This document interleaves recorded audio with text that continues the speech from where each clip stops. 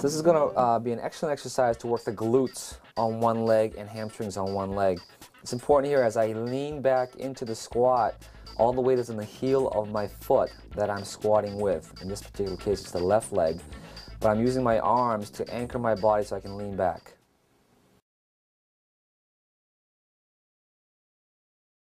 The assisted squat, same idea here. I'm squatting probably about 50% of my weight here, but I gotta lean back, keep my knees well behind my toes, just like the one leg squat.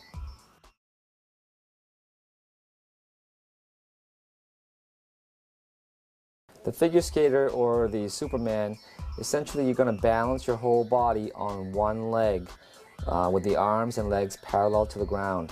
I'm doing a pulse here to cause a little bit more of instability as well as work my hamstrings and glutes.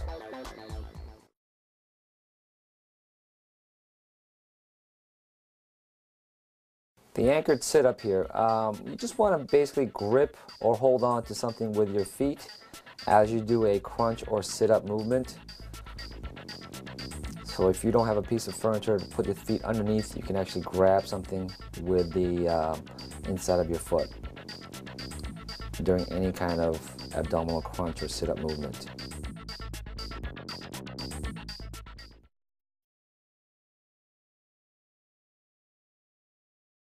Assisted leg lifts, I'm actually just going to hold on to another tool, whether it's a piece of furniture or a pole in this situation. This will allow me to have more leverage to lift my legs and get more repetition.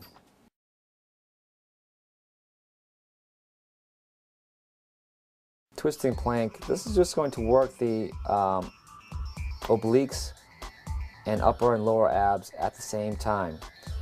So traditional plank, you just want to hold in a neutral position. In this situation, I'm twisting to work the obliques along with the upper and lower abs and lower back at the same time.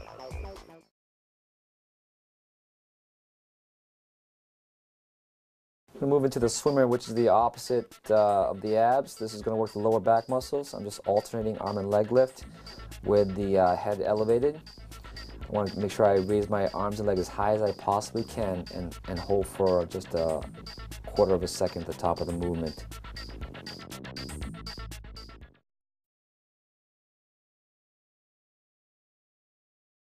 Butt blaster, this is just going to do exactly what it says. It's going to work the glute muscles. I want to make sure I come full range of motion, keeping my legs inside my hip gate, and this is the half repetitions to isolate the glutes. Once I turn my toe out, that's going to work the gluteus medius, the top portion of the butt, therefore getting the complete glute area worked.